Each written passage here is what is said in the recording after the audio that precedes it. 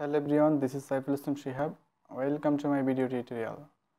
Today I am talking about sequence diagram and how to use sequence diagram and why we use sequence diagram. So first of all, we need to know what is sequence diagram. Sequence diagrams, commonly used by developers, model the interactions between objects in a single use case. Basically, it is used primarily to show the interaction between objects in the sequential order that those interactions occur. Then, why we use sequence diagram? A sequence diagram is a good diagram to use to document a system's requirement and to flesh out a system's design. The reason the sequence diagram is so useful is because it shows the interaction logic between the objects in the system in the time order that the interactions take place. There are many key parts in sequence diagram. Lifeline notation.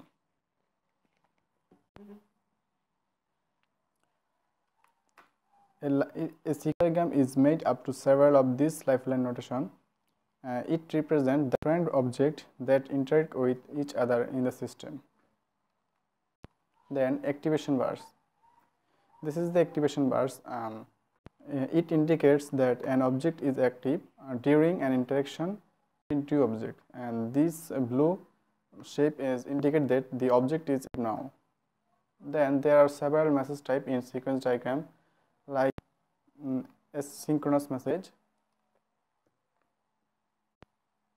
A synchronous message is used to when the sender waits for the receiver to process the message and return before carrying on with other messages.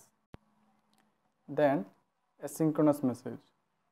An asynchronous message is used when the message caller does not wait for the receiver to process the message and return before sending other message to the object within the system. Then return message. A return message is used to indicate that the message receiver is done processing the message and is returned control over the message caller. Then reflexive message.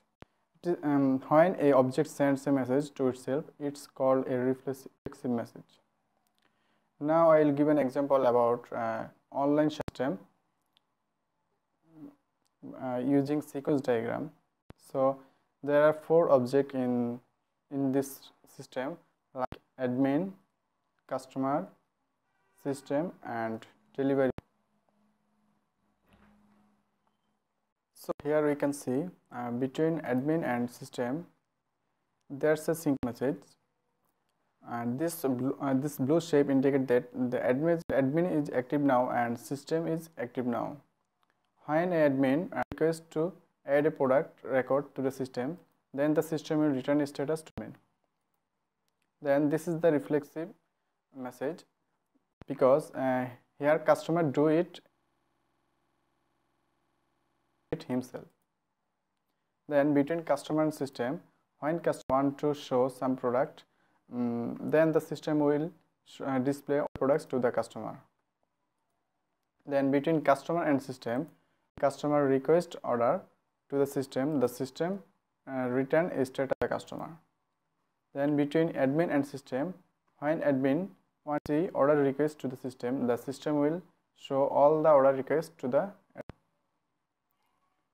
And then between customer and delivery boy, customer receive order, then the customer will pay the bill to the delivery boy, and delivery boy will give a status to the customer. Then between admin and delivery boy, when admin requests to deliver a product to the delivery boy, the delivery boy will return a status to the admin. So this is the simple example of sequence diagram. So that's all for today. Thank you for watching my video.